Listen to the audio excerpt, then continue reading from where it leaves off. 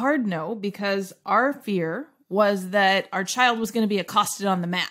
So I carried this decision to the local high school where I worked. And on a break, I'm sharing it with someone who I considered a mentor, one of the football coaches.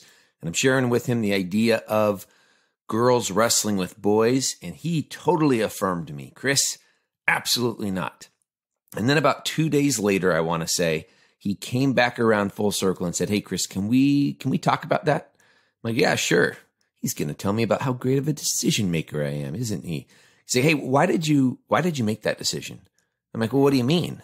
He's like, well, like, what was your foundation in making the decision to not let your daughter wrestle? And so I'm thinking, and I'm kind of lost for a moment.